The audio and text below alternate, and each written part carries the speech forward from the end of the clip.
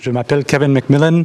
Je suis co-coordinateur avec Srdjan Vucetic du réseau en théorie internationale, le RT, International Theory Network, qui fonctionne à l'échelle de la ville d'Ottawa et de la région.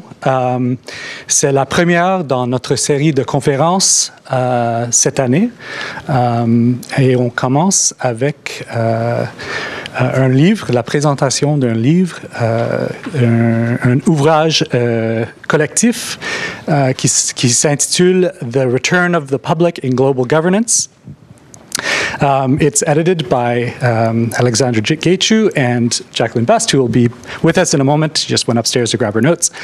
We are also fortunate enough to have a couple of the other participants, contributors to the book with us today. That's Michael Williams and Matt Paterson from the Graduate School of Public and International Affairs and the School of Political Studies, respectively. So today, the basic format that we're going to use, we're going to have Srdjan moderating. We're going to have discussions about our presentations of about 10 minutes each from each of the participants. And then after that, we hope to have a vibrant Q&A session. So without further ado, I think I'll hand over the mic to Srdjan. Thanks very much for coming. Thank you, Kevin, very much, and thanks to all of my colleagues. The way I see it, it's only a small exaggeration. This is la crème de la crème of the Faculty of Social Science, so we're all very lucky to have you here. Alexandra, why don't you take 5 to 10 minutes to present the frame of the book, and then we'll give 10 minutes to each of you to talk about the theoretical and empirical contributions of your individual chapters. Okay, well, thank you so much, and thank you, Kevin, thank you, Srdjan. Many thanks to all of you for making time to join us today as we launch a book that grew out of a set of conversations that Jackie and I started a few years ago about changes in practices of governance in our respective fields of study, and that is international political economy in Jackie's case and international security in my case. As we were discussing about recent events as well as current scholarship, we were struck by a set of similarities in these seemingly different areas of global life. In both IP and international security, public concerns and public actors seem to be on the rise. And yet, the form of these new public dynamics seem to be very different from what we had witnessed in the past. So it was time for us to investigate this a bit further. And in order to do so, we brought together a group of international scholars in the spring of 2009 in a workshop that examined the rearticulation of the relationship between public and private in different issue areas, including international finance, development, environmental governance, IP, and international security. And, well, many more conversations later, the book you see today is the final product of those initial discussions.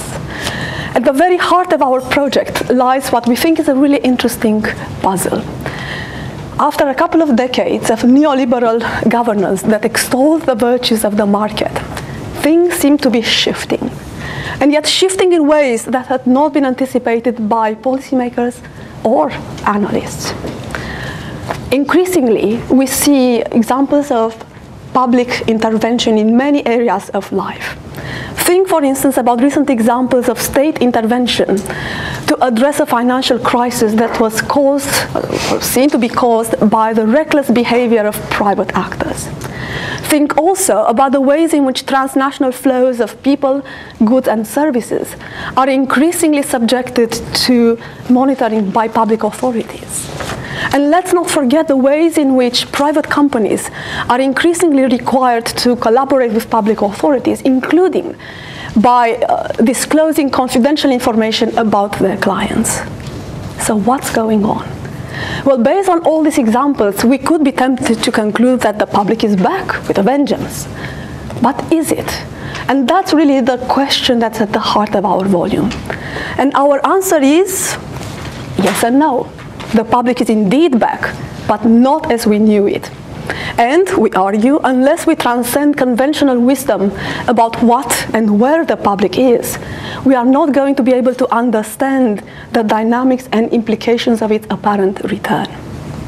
Jackie will say more about this in a moment, but for now, let me just say that we are very grateful to ITN for organizing this book launch for many reasons, but above all, because it gives us a chance to thank publicly to some of the individuals and institutions that made this book possible. And above all, we would like to thank our contributors, Matt and Mike and all the others, for their superb scholarship and for not losing faith in this project during its long gestation period.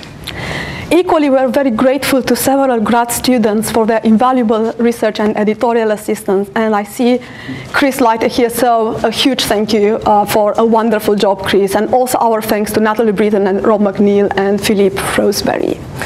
And institutionally, we are very grateful to the Faculty of Social Sciences and the Office of Vice President Research for financial support.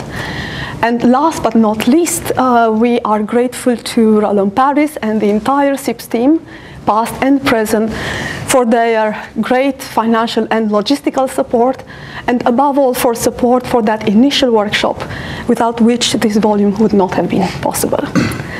I apologize for my voice, I just have a bad cold, but let me just invite Jackie to say a few words, and once again, many thanks to all of you for coming. Thank you. Well, I'm just going to say a few introductory remarks and then pass it on to our contributors to talk a little bit more substantively about the material in the book. So as Alexandra has suggested, recent events make it clear, we argue, that the public is back, but in a different form than in the past. So what does that mean? What has changed? I'm going to radically oversimplify in the interest of time, but to put it very simply, we traditionally in the past have tended to think of public and private as separate spheres. That's one of the very common metaphors that we use. When you think about the metaphor of sphere, we have this notion that the private is the space of the market or of the personal, the public that of the state, and then also often of a more of civil society or a conception of the general public. But again, there's a thinking here of two distinct areas located in different places with their own logics. Okay, what we're suggesting here, and what the cases in this book I think suggest, is that this is no longer always the case.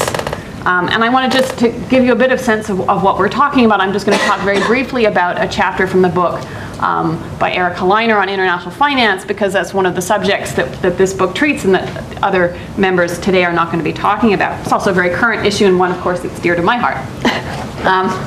So after the financial crisis, Eric Heliner suggests, we saw a shift to re-regulating derivatives, to seeing derivative products, options, swaps, all the world of shadow banking, an area that had been unregulated and deregulated for a considerable length of time, as suddenly there was a shift to seeing it as a matter of public concern. Obviously because it was a matter in that sense, okay, that these private actions had profound impacts across societies on a global level. So after decades of deregulation, there was an effort to begin thinking about how to regulate this space, these products and so on. So we did see a shift to re-regulation, but we certainly didn't see, it wasn't a return to Bretton Woods or to the activist state of the 60s and the 70s. Instead, what we saw emerging over time was an effort to meet various kinds of these public goals through what we would traditionally understand as private actors and processes. So the creation of clearinghouses, of trading platforms, of a range of different mechanisms that allowed greater oversight, but that largely left it to the markets to run the show themselves. So what kind of a public is this if we're seeing the return of the public? Well, we do see public concerns and the framing, the narrating suddenly of derivatives that had been really out of people's vision. Suddenly claims that this was an important issue, a matter of public concern. We arguably have the creation of these public goods that are forms of regulation and so on. And we have the reliance on what we might think of as public processes, or processes that look a lot like the kinds of processes or concerns that we associate with the liberal public sphere. So a lot of emphasis on transparency, on openness, on publicity, of making these shadowy things suddenly visible. So in some senses this resonates. What seems to be going on looks a bit like what we've described as the public in the past. But at the same time, we can't clearly define the actors involved as public in a traditional sense. They're not part of the state or civil society. They're or again, depending on your definition of civil society, but they're firms or market actors. These are the main players in this context who are involved in and who are engaged in these public practices.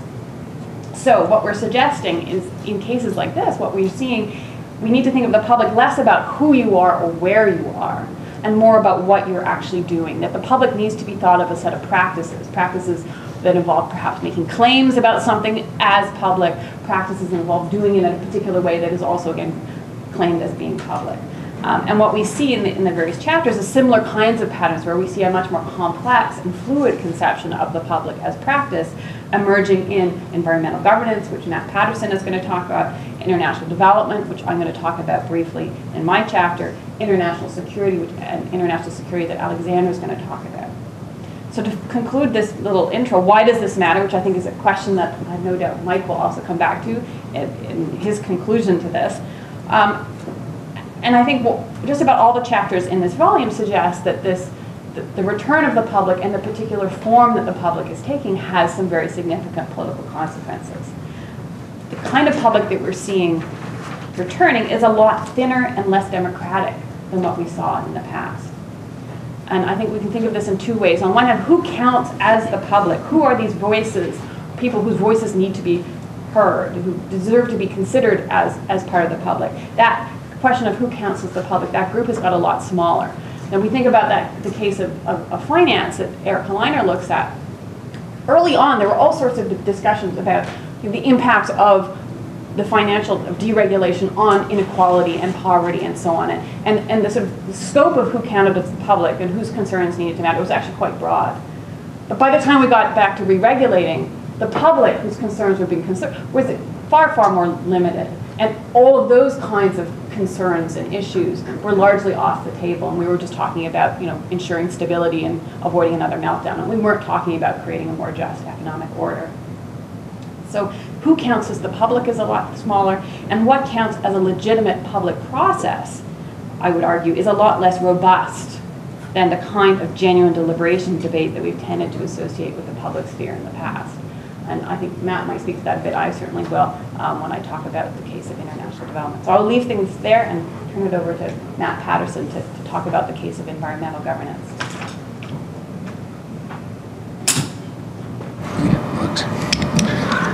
Okay, thank you. I thought I would take the opportunity to start with a cheap joke, because why not? Which is, but it is demonstration that in many contexts, public and private are increasingly difficult to just separate from each other. I'm not going to throw these at you. Don't worry, you don't have to get scared. But I am going to sell them to Jackie, and you owe me $4. And so, in lots of contexts, including from daily life up to global governance, the point there is that this is an ostensibly, we would call this a public space where there is engagement. So even if it's not a space of public governance necessarily, depending on how you define governance, it's a public space, and yet commercial activity just went on. And private activity in the sense that Jackie can now deprive you of access to those fantastic eggs, which unless you've had them or you grow or you have your own chickens, you will never taste as good eggs. And there's several other people in the room I hope would attest to that. What I'm actually going to talk about is climate change, because that's the subject of my chapter in the book, and as well as my research in general. And I start in that chapter with, at one level, a banal observation that it is routine to talk about climate change as a public issue, and in the way that that Jackie and Alexandra define climate publicness in the introduction to the book as those things that are an issue of common concern as one sort of definition. It's sort of quintessentially that. So, and it's also often framed in global governance debates as the quintessential collective action problem or the quintessential public goods problem, especially by economists who dominate those debates. Right? The framing of public goods is ubiquitous in those statements, and if you look at the sort of authoritative statement of the state of the art, like by the IPCC and so on, that's exactly the principal framing of the nature of climate change as a governance problem. But what I try and do in the chapter is then to come back is to approach climate change from another sort of framing, which is popular amongst engineers, those interested in social ecological systems, and increasingly by a bunch of people, notably Matthew Hoffman, in global governance, studies of international politics, which starts with thinking of climate change as a problem of complexity. It's not unique to climate change, but it is perhaps again a sort of paradigmatic example. And so if we think about climate change as a problem of complexity, then what that invokes is first and foremost in this sort of context of what we might mean by the word public and its return, is first and foremost there is no single site where any decisions are being made, so that one can no longer talk about the public sphere as a singular thing. Complexity implies that you've got a complex interacting system with multiple sites of decisions, unintended consequences in the interactions between those sites of decisions, them operating at multiple scales from the daily production of eggs up to the actions of the United Nations and global corporations. With myriad different types of actors. The sources of greenhouse gas emissions are in everyday actions, from organising academic events to producing eggs to how we move about, etc., etc. And there is no single site where any plausible central decision making could actually exist that affects all of those things in an authoritative way. The second observation, which is expressly in the case of Matt Hoffman's work, is that the other consequence of that is that any individual actor within that complex interacting system doesn't really have the faintest clue how to act in the world in a way that will actually have the effects they intend. Right?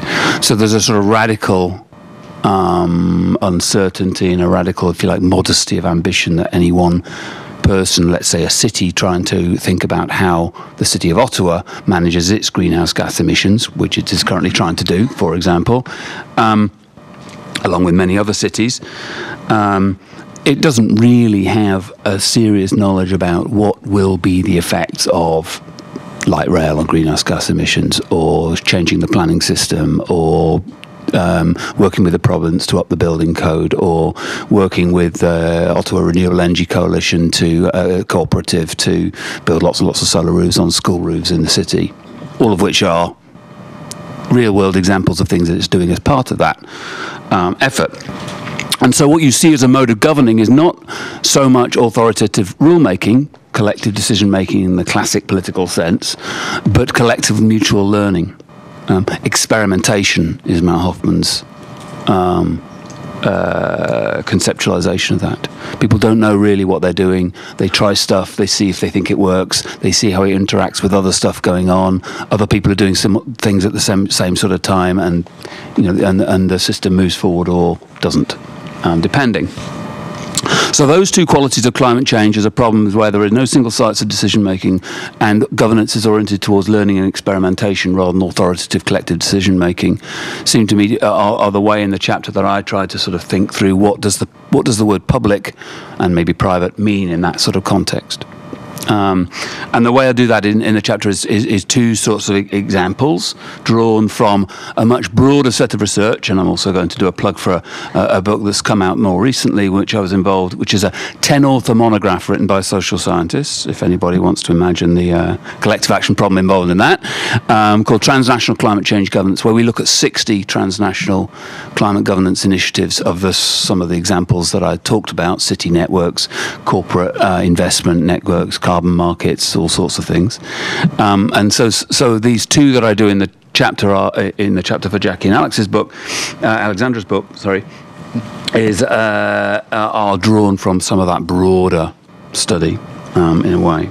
And the first one is that there is a body of climate change governance which is routinely identified as privatized governance or private governance. So you've got large networks of institutional investors trying to get other companies to disclose their emissions. You've got carbon markets having emerged, carbon offsets, and et cetera, and you've got NGOs and business groups trying to regulate those markets transnationally. Is this the return of the public?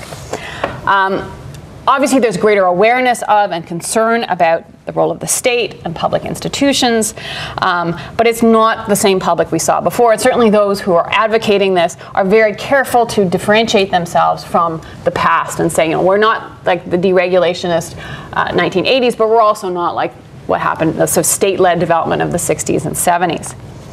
So if it's not a return of the old public, what kind of public is this? I want to suggest very briefly here that it's a kind of public that is really seen through that sees public actors, public practices through the lens of the market. So how did the World Bank hope to create this demand for good governance? Okay, well, by encouraging participation, more consultation with affected groups, by getting groups to put pressure on the government to publish information and scorecards and so on. So greater publicity and transparency. So again, as I talked about in the introduction, these are often, the kinds of processes that we associate with a liberal public sphere, kinds of processes that we would see of debate and so on, about holding a government accountable. But at the same time, I think if we dig more deeply, we see that the particular conceptions of the public, of politics, of accountability that are here are in fact very thin and very much linked, and quite explicitly linked, to market framing. And this is made, we can see this probably most clearly in the 2004 World Development Report on making services work for poor people. Now, World Development reports are not always that representative of the real thinking at the bank, but when I talked to people consistently at the bank, they kept coming back to the concept of accountability that we find in this report.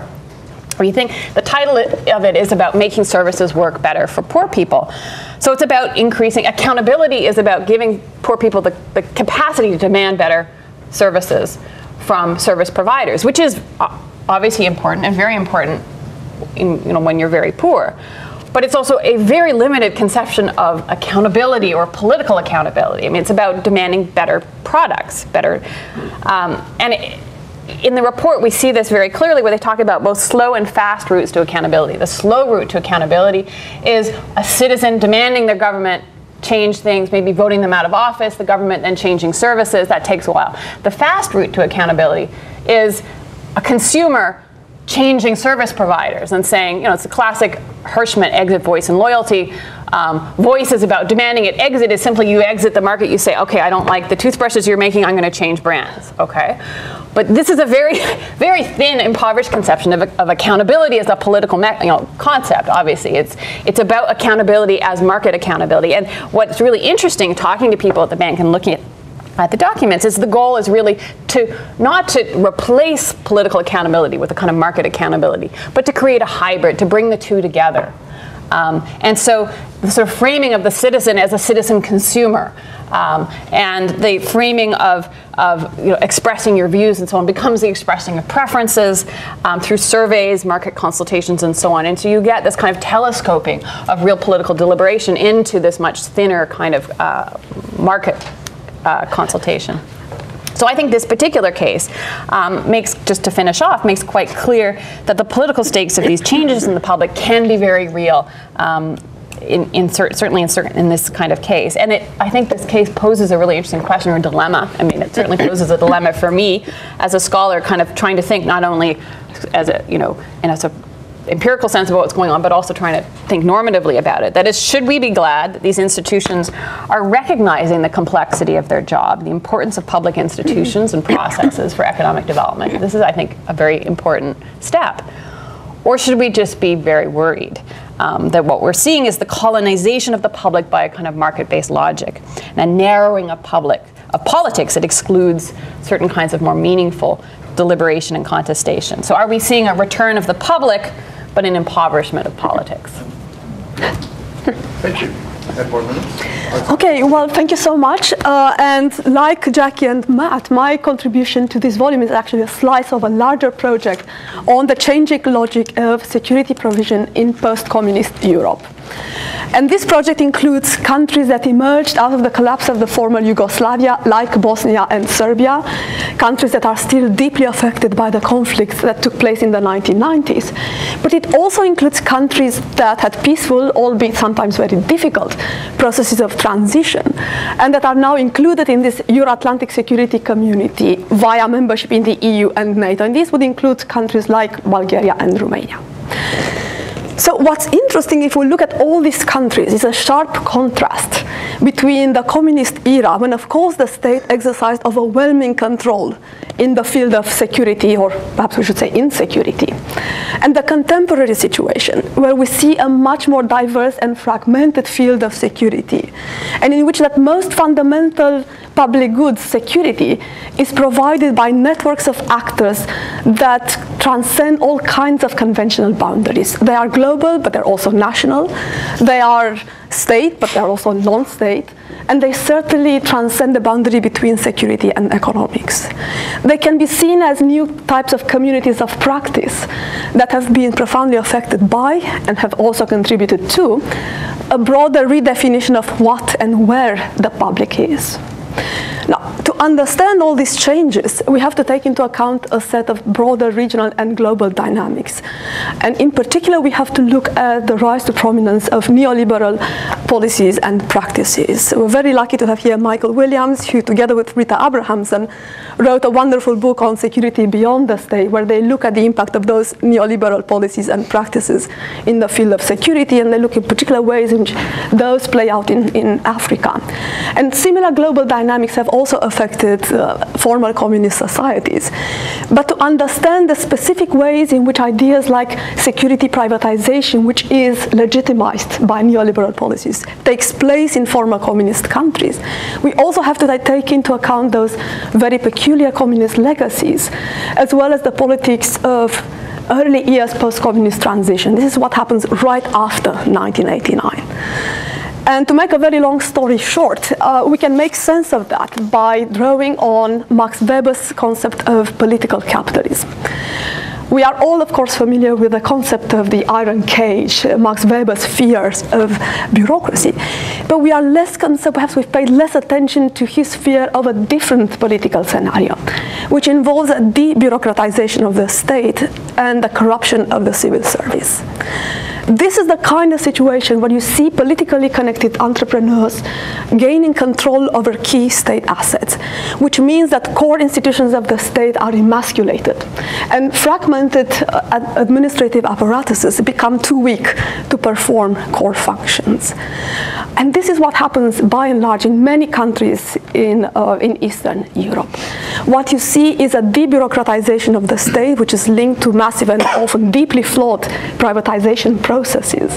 And there's an interesting link between the security field and the field of economics, because this type of privatization affects the reconstitution of the field of security. Essentially what you see is a privatization of core assets that had been controlled by security-related ministries, like ministries of interior. So these are coercive capabilities, information gathering capabilities, that are now transferred into the hands of strategic networks of political and economic entrepreneurs. And many of them essentially redefine themselves as good liberal actors that participate in the liberalization of their societies by establishing, for instance, private security companies. And what you see is this very peculiar nexus between key individuals within the state, the market, and in many cases, particularly if you look at Bosnia, Serbia, but also countries like Bulgaria, organized crime. And I should say transnationally connected organized criminal groups. It is a field in which these strategic private security companies acquire a position of dominance. And they do so by mobilizing different types of material and non-material resources. They have access to specialized technology, such as surveillance technology, but they also have access to particular skills, for instance, surveillance skills, coercive techniques that they had acquired through their connection to the state. And more broadly, they have a certain, it's almost like a negative prestige, a certain reputation for violence, which is valued in that context because it's a very fluid security environment. There's lots of insecurity. And these actors are seen by their clients as efficient security providers precisely because of their access to those specialized skills and specialized capabilities. So it is, broadly speaking, a type of jungle capitalism that emerges. Now, that situation starts to change in the mid and particularly late 1990s. And it starts to change both because of changes in the domestic political environment and growing pressures for reform. And I should say that there's a growing concern that some of these private security companies are essentially getting out of control, exercising unlimited power.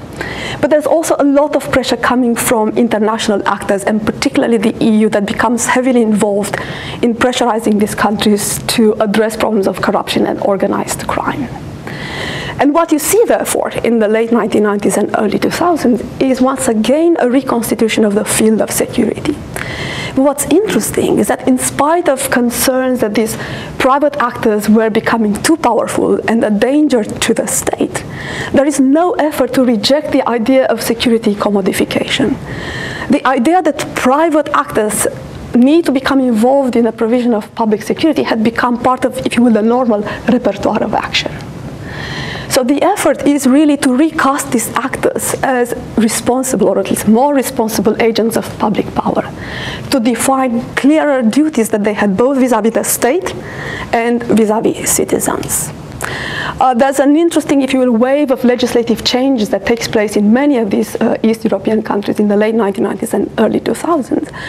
And through that legislation, another thing happens, which is an internationalization of the field of security, because some of the key pieces of legislation essentially open up the field to global private security companies.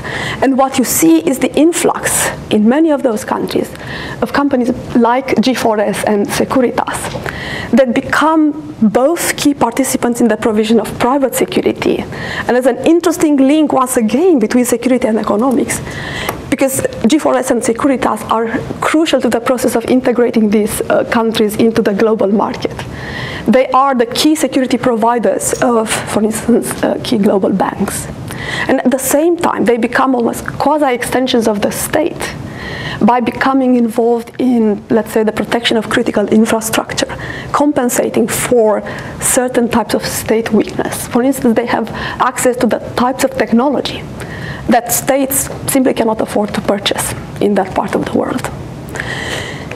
So you do see, again, I'm making a long story short, but you do see a shift away from the kind of jungle capitalism that prevailed in the early 1990s. But this is not in any way an unproblematic process. There are a number of key challenges and difficult normative dilemmas that arise.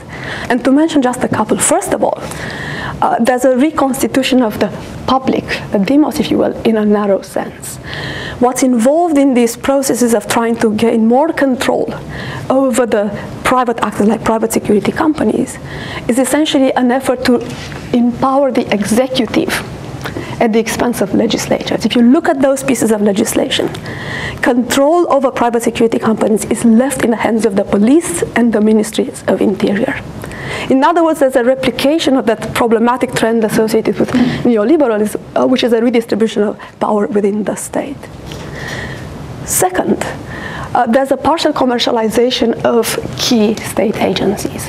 What happens in countries like Bosnia and Bulgaria, and even countries like Latvia that would be considered unproblematic, if you will, much more advanced liberal democratic countries, is that certain police contingents, certain units or agents of the state are not just public security providers, but they start providing private commercial security services to private actors.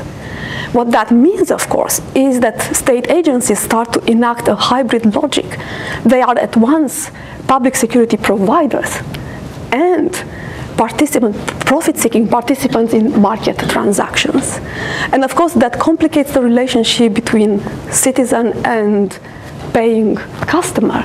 And it also raises new and difficult challenges and dilemmas about political representation and about the ability of the state to provide that key public good security. So I'll end here because my time is up, but thank you so much.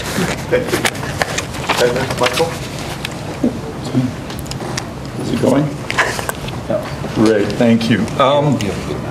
Yeah, I'm loud. Thank you, everyone, for coming, and particularly thank you to Jackie and Alexandra and everyone who contributed to this project for asking myself and Rita Abrahamson, who unfortunately can't be here today, to be part of this. We ended up writing the conclusion to this book. I almost said the confusion to this book. And in fact, the slip is actually not a slip of the tongue. It's one of the more confusing things that I've ever done in my life. And the conclusion is, I hope, not totally confused as much as it is an attempt to try to sort out some of the reasons that we, and particularly, at least speaking for myself, I found this process so incredibly confusing. And I think it's confusing because in some ways it challenges some of the most central ways that we think about modern politics, to question the question, to question the problem of where is the public in global governance. It seems to me there are two ways that we can approach this. The first is a sort of sociological analysis, and the second is a philosophical analysis. The sociological, I think it's possible to understand quite well. I think many of the chapters, indeed all the chapters in this really quite wonderful book, deal with the kinds of structural social transformations that we're seeing at a global level that involve not simply the marginalization of the state, not simply the retreat of the state, but in fact what Saskia Sassen calls the rearticulation of the state. That is a process in which the state has become partially disassembled into its component bits, but has not therefore been marginalized or does not disappear, but in fact gets reassembled at a global level in new kinds of global assemblages where different bits of the state now interact with their co-partners in various kinds of transnational structures. In other words, the public is totally part of globalization. One sees this most clearly in global finance, but I think one sees this in pretty much every element of globalization, and those are all covered up very, very well in this book. So far so good. I think I understand, probably wrongly, but I do think I understand the sociology of the public in the global, in this sense of what's happening to the state. My problem emerges when I think about a second meaning of the public, not simply public institutions, but the much more conventional meaning of the public, i.e. the people. Jackie asked at the beginning, what is the public and where is it? And to be perfectly honest with you, I run aground on this very difficult question. For me, when I get confused, I do the thing that I always do, which is retreat to Thomas Hobbes. It helps me to think. And Thomas Hobbes, I think, is perhaps most useful in terms of the legacy here for how hard it is for us to think about what the public might mean at a global level. And his argument runs something like this. The people is not a description of those existing individuals with their own interests and dynamics and desires out there in the world. The people only comes into being as a political category via a process of representation. Before that process of representation, the people are what Hobbes calls the multitude. They are the unrepresented mass. Our conception of the people, then, is intrinsically tied to our understanding of them as represented by the public. That is what the people do. I'm going to read you, if I may bear upon you for one moment. I hope you find this as fun as I do. One of the most mind-boggling paragraphs that I think Hobbes has ever written, but which exemplifies the problem we're trying to think about here 300 years ago, better than 300 years ago. He writes, "The people is somewhat that is one, having one will, and to whom one action may be attributed. None of these can properly be said of a multitude. The people rules in all governments, for even in monarchies the people commands. For the people will by the will of one man, but the multitude are citizens, that is to say, subjects. In a democracy and aristocracy, the citizens are the multitude, but the court is the people. And in a monarchy, the subjects are the multitude, and however much it seems a paradox, the king is the people." This is the way that we think about publics and their relations to peoples. We only have a conception of a people as a public through institutions of representation. The problem for me becomes when those institutions of representation, i.e. the institutions of the state, become globalized into transnational forms and transnational structures with other elements of other disaggregated states. They certainly represent the public. But do they any longer represent the people? There is a gap between the people and the public. And it seems to me that that gap goes beyond questions of representation in any narrow institutional sense. The problem goes right to the heart of how we think about global publics. I would argue, in fact, that within the dominant categories through which we think about modern politics, it is impossible to think about a global public.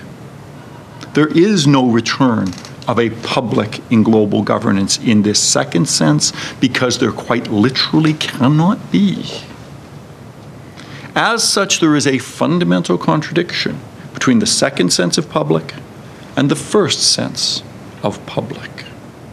And that contradiction itself is the constitutive political problematic of contemporary global governance. And until we can wrap our heads around that, it seems to me that the political challenges that we confront will continually be played out within its various logics. And for me, the source of my confusion is that although I think I can understand, perhaps, the rough contours of the problem, I, and I'm not sure anyone else, has at this point any sense of what the solution might look like. Thus, confusion. That's it. Great. Under time, thank you very much. Let's open it up for Q&A. We have ample time. We have 30 minutes, possibly more. Who would like to start?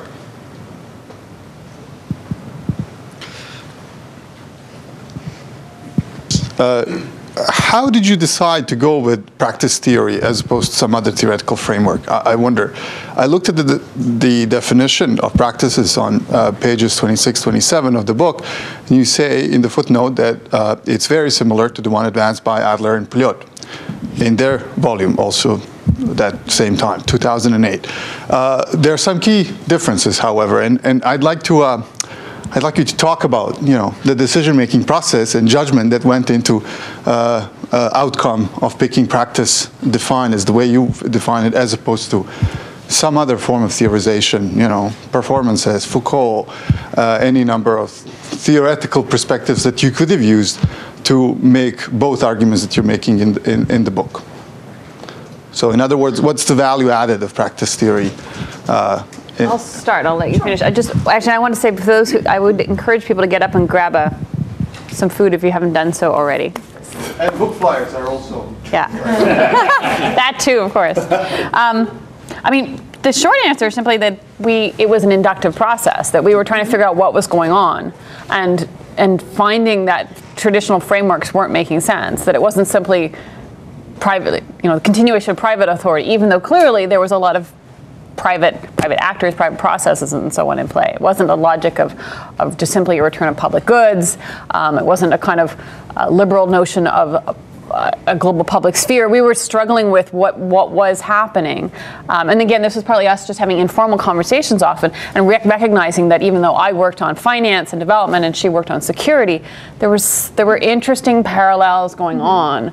And so that combined with the fact that, as one does, we were reading around theoretically in sort of similar areas, and found the notion of practice to be a very useful resource, I think, for trying to think more broadly but precisely at the same time, trying to actually give some shape to what we were seeing, instead of just saying it's a hybrid or it's both, or it's instead thinking, okay, what is it that, sort of thinking of public not as a thing but as an adjective. What is it what is the publicness?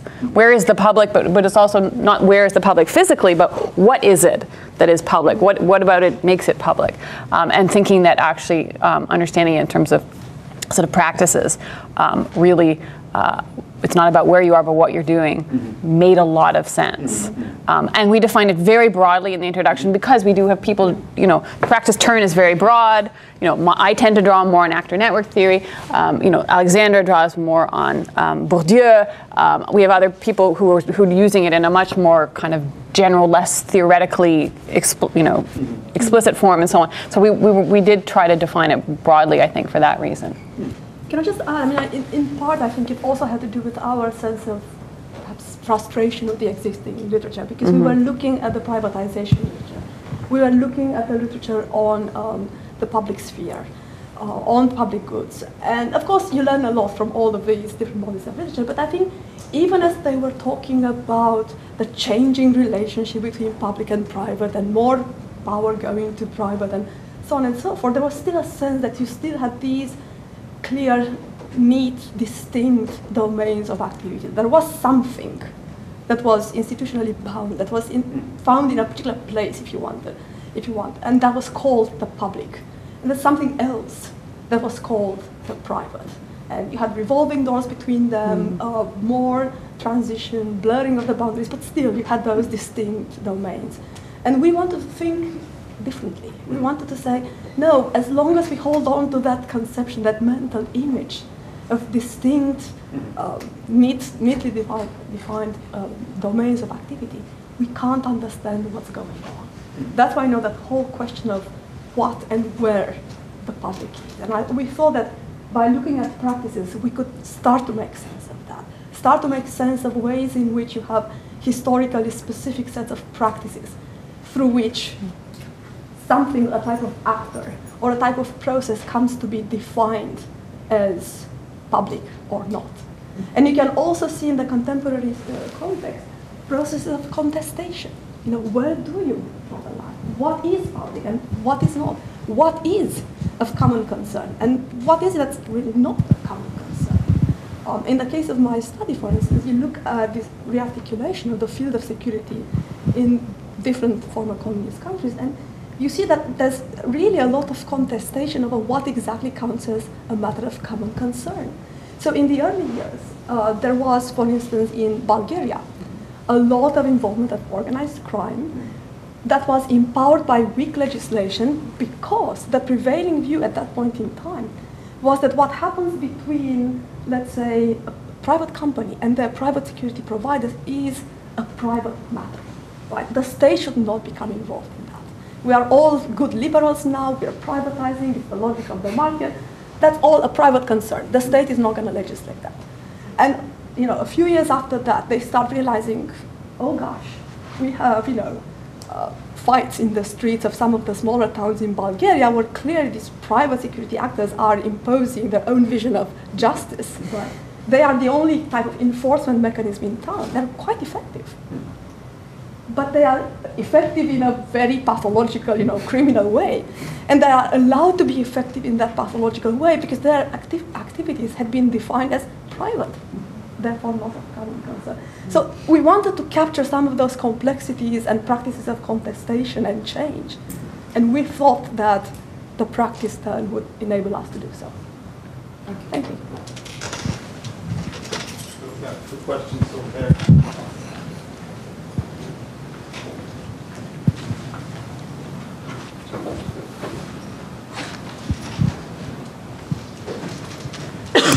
Okay, thank you.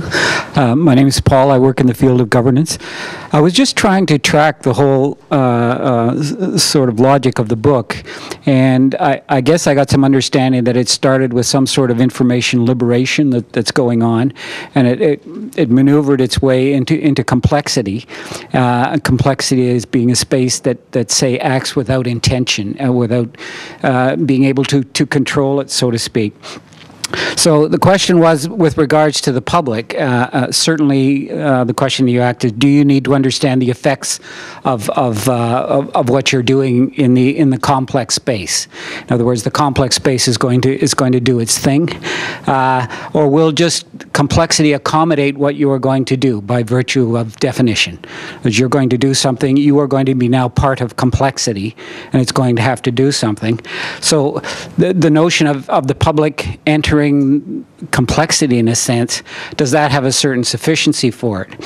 So I would say if you're going to liberating information, to liberating complexity, what is the role of the public now in entering that kind of space, in some sense of being the complexity as opposed to trying to control it? If that makes any sense.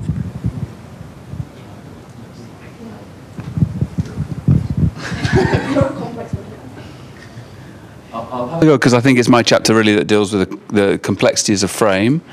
And in a way, I was thinking a lot while Mike was talking. It connects to my confusions.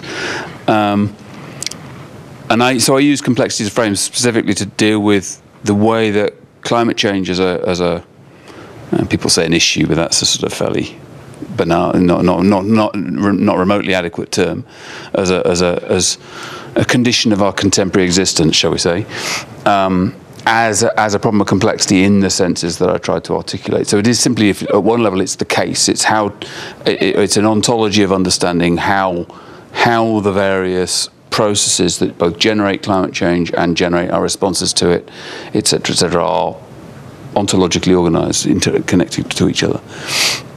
And therefore, for me, the question was, well, what does the word public mean in that context, where, at least I would say for most traditional accounts of the public, it implies a singularity. It implies a place, your invocation of Hobbes, it implies a single place where these things come together and are represented.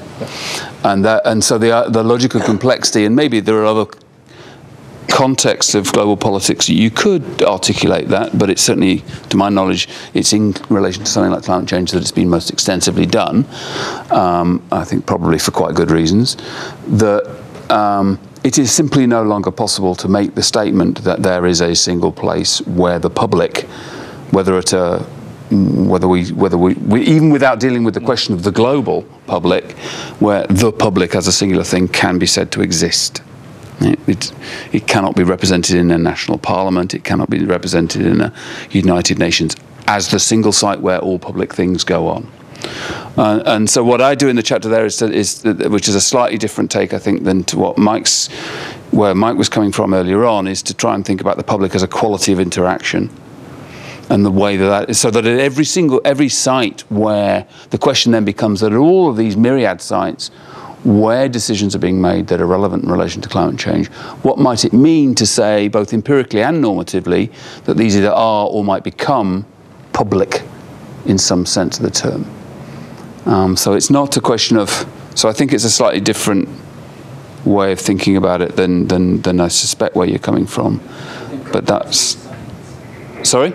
As in complexity science. As in, yeah, the theories of complex adaptive synthesis, which were developed first and foremost in cybernetics and ecology in the 40s and the 50s, and then have become a theory of. So in the climate change context, it's usually talked about in two contexts. One is you've got socio-ecological systems interacting in a complex manner, but you've also got social systems and the policy systems, and as themselves. Exhibiting all the features of complexity like emergence and tipping points and path dependence and blah, blah, blah, associated with that theory. I'm not mistaken, next question goes to Professor Didier Bigot, who is from Sciences Po this semester. Thank you. I wanted to have more explanation about if practiceness, if publicness is a field of practice, what is the relation between publicness and stateness? Because I'm not sure I really understood if we consider sociology of the state and the creation of a symbolic capital, which is specific to the state, it's to say that we have a monopoly on something called public. So what is the relation you are doing? Because now we have is publicness the destruction of stateness? Is it a re-articulation? How it works? And may I a very quick question to Mike? You define through Hobbes, okay, but at the same moment, of course, Hobbes defined through the idea of the unicity. And don't we have the possibility to define differently, like Rancière, that what is at stake is not the unique of the people, but what are all the categories which were not the people and can become the people? I mean, one overly simplistic answer is to say that perhaps one could say that stateness is a subcategory of publicness, but I think at the same time we're disaggregating, just as Mike was talking about, the disaggregation and transnationalization of the state.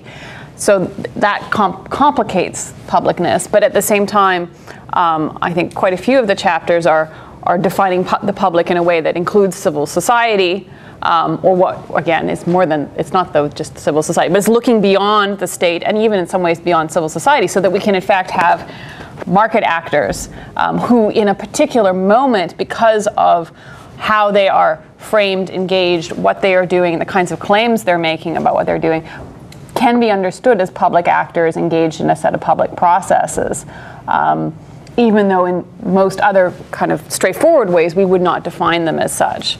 So it is, I mean, some would argue it's that classic case of a concept that gets so big that is it too big in a sense? But it's certainly, I think, we're trying to broaden it well beyond association with the state, while at the same time recognizing that the state is very often linked to these public practices in one way or another, but not always. Yeah, and I think to pick up on this, I mean, I think in our view, the rearticulation of the public, the inclusion of public conventionally seen as private actors in the performance of certain public functions complicates the relationship with the state. And there is no one answer, there is no one relationship between the public and the state. In some cases, through the involvement of these conventionally seen as private actors in the performance of public functions like security, the state is actually empowered. It can exercise powers, it can control areas of life that it wouldn't be able to control without the help, new technologies, new skills provided by these private actors that perform public functions. And at the same time, this of course can weaken the state because it can raise questions about the credibility of the state. In my case, once again, once you see private actors, private companies performing this fundamental good, ensuring public security, and you see that the state in some regions, in some areas, in some instances, is simply not able alone to perform those functions. There's a credibility gap. It's simply, in some areas, as I was looking, in some cities, some towns, in some instances, the state alone, without the help provided by both human resources and technological support coming from private security companies, it would simply not be able to ensure domestic order. It would not be able to protect critical infrastructure. So in a way, through the involvement of these private actors in the performance of a public function, the state is empowered. But at the same time, this raises questions about who controls who in that context. And to what extent we still have a legitimate state, an image of the state as the provider of public security to all. I mean, that becomes hugely complicated. And you also see, as I said, the gap between citizens and citizens defined as consumers, right? Paying consumers. So there is a gap. Those paying consumers are more valuable and more valued citizens than those citizens who cannot afford to pay. Which, of course, dismantles our whole conception of what the state should look like in a modern liberal democracy. I understand very well the answer and the dynamics, but in some way, if you use publicness, why do you use state and not stateness? Because there you jump from a sociology of practice and you use publicness, and then instead of using the same logic of practice for the state, you use state as an institution. So of course publicness is bigger than state institution. But so my question was publicness and stateness, the two logic of practice. But I don't. No, I think that's a very good point. Maybe I misplaced my.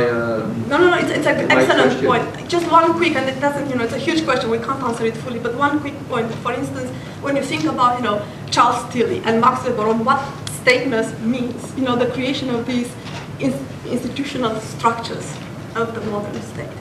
At least in my case studies, what happens is that dismantling of those. It's almost like a personalization of power through the creation of these networks of actors that perform public functions. So stateless, I think, comes to mean something different from what we had expected. There was a question this side, yes. Merci. Marie-Josée, School of Political Studies. The first thing I want to say, it's mostly a comment, not a question, but if you have reaction, of course. I think this is a very timely book, and I'm really happy to hear more about it today and looking forward to see the paperback copy so I can buy it. So that's the first thing. I think it's really, really interesting, even the terms in which you are bringing that key discussion of governance back to thinking the public and thinking the relationship between public and private. And thinking of my own background in research, I was really happy to see that you are focusing on practices to begin to question, more conventional theoretical framework. My comment was that when I wrote my PhD, which seems quite many years ago now, I was both intrigued on how to make sense of practices and which kind of theoretical framework I could use. And some of you will remember that I use a Gramscian framework of analysis. And one of the reasons I did so is that because I was very much looking at civil society actors, social movement resistance, and at least the Gramscian analysis was allowing these linkages between public and private, state on a much broader frame. And so potentially a comment from you guys or a question could be, how do you see that literature in relationship to what you've been making as decision in the theoretical framework you're counting on to do that? But I'm looking forward to read the chapters. Merci. I think Mike had a question from the other. Yeah, but take this one first and we'll come at the end. Yeah, I mean, I'm not sure where to start on that. I think that there are points of contact, but I think in some ways that the practice, I guess, the practice turn has, I think, has moved quite a ways in the intervening time, and so there are more resources. I don't know if anyone in our book actually mixes Gramsci and some of these other approaches, but I certainly have students who are trying to do that, and so I think that there's, in that sense, it's, I would see it as potentially complementary, although again, the initial framing, I think, is less class-based or less, its ontological starting points tend to be somewhat different, but at the same time, my approach to a lot of theoretical approaches is more the toolbox rather than the orthodoxy. And so in that sense, I think there's some really useful conversations that could happen. And I'm helping some students try to think those through. Not always easily, as we know that it can be hard. And you yourself were doing some of that. You weren't exclusively using Gramsci. You were also doing some cultural theory. And so again, trying to figure it out. Exactly. So I would say, in some ways, this is perhaps continuing that conversation and that negotiation struggle. I just come in on that partly because the first of the two sort of cases that I talk about is precisely arising out of the problematique which mostly comes from Gramscian or some version of neo-Marxist literature on the privatization of governance, especially of environmental governance. And so, and there is a certain legacy of thinking about it in terms of hegemony and counter-hegemony there, and co-optation and et cetera, et cetera. I think the interesting thing then comes is because, again, that literature, like lots of other literatures, is often, not always, but often couched in terms of a single site of struggle. Maybe there's multiple sites, like there's when you're in the war of position, war of movement, all that type of stuff, you'll be articulating struggles in different places, but there's nevertheless a single struggle. And so again, for me, I mean, one of the things about the two things about that, one is the multiple sites, then really intervenes about what are the conditions of thinking of it in terms of hegemony and counter-hegemony, and these blocks, two blocks confronting each other. And the process of co-optation, et cetera, The other is that one of the conditions, that coming back to the complexity theory stuff, is that sometimes within that frame, people frame climate change as what's known as a super wicked problem. And one of the features of calling something super wicked, rather than merely just average wicked, is that those who are seeking to resolve the problem are those who have caused it. And so you've got a different logic of opposition. It's still a agonistic, conflictual logic, but it's also the logic. The agonism is an internal one as well as a class one, and so it's more of a logical. It's maybe no, I won't go in the back direction.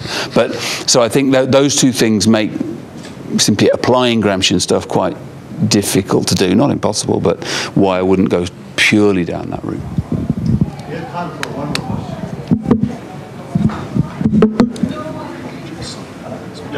Okay. Yeah, I'm just wondering if any of you can answer this question. Was it really deregulation the primal cause of the financial crisis, or is the term deregulation a smokescreen? Is it really de-legislation? Because one can allude to how Glass-Steagall was repealed, and then essentially that when say a neoliberal spokesperson would say we need more regulation, that usually entails we need more useless government bureaucracy, rather than we need to reinstate actual laws that prevent the financial sector being intertwined with the commercial banking sector and causing all these shadow banking securities options fraud that's going on behind the scenes, and all this accounting fraud behind how many of these financial institutions operate on Wall Street. So, and the second question would be, yeah, I usually run out of breath quite easily. My second question would be, do any of you see the role of BRICS? Do you see the role of BRICS playing on the international field as far as countering the hegemony of the IMF and World Bank? Does BRICS really have a integral role to play as far as international development is concerned as well? So, if you want to answer either one of those two questions.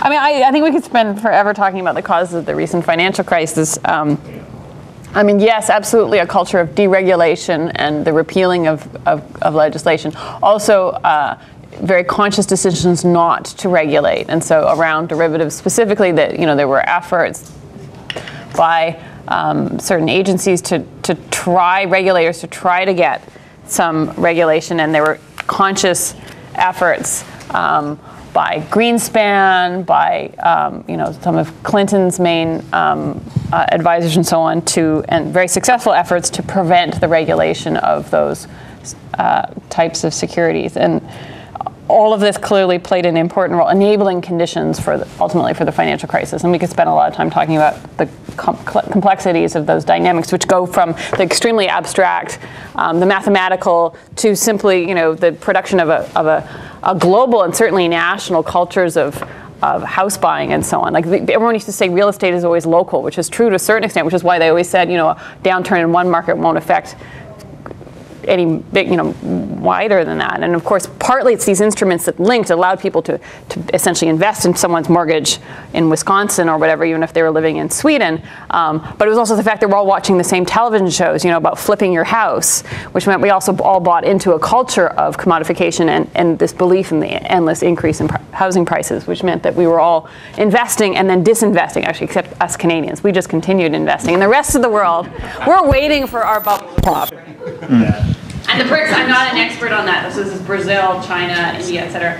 But absolutely, I think they're posing a really interesting challenge to the IMF, the World Bank, especially the OECD, which explicitly is not about them. But it's going to be very interesting to see where that goes, because these institutions have largely been very heavily dominated by the West, and actually the IMF and World Bank heavily dominated by the US on the one hand and Western Europe on the other, have an unusual large number of seats. So we'll see where that goes. Je pense que cette séance était assez extraordinaire, and please join me in thanking our panelists, book authors and contributors for their time and wonderful presentations. Thank you.